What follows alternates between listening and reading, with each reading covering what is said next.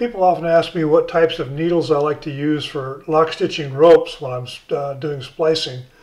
The needles that I most commonly use are what are referred to as darning needles or darners. These are large needles with a large eye.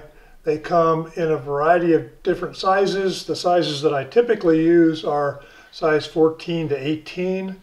And in darning needles, the smaller the number, the larger the size of the needle. So in this case, these are 14s through 18s, and the needle on the left is a size 14, the needle on the right is a size 18.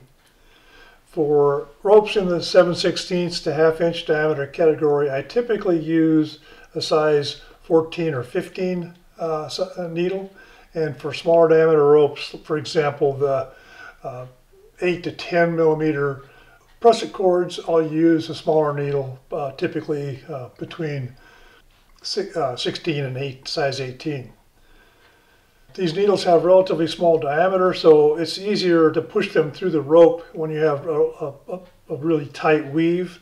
For larger diameter ropes, particularly big rigging ropes that have relatively loose weave, I'll use even larger needles. For example, this is a sailmaker's needle.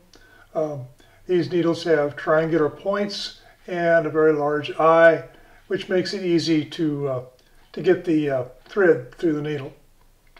Darning needles typically, you could get them online. They typically cost about $5 to $6 for a 5-pack, like the one that's illustrated in this video.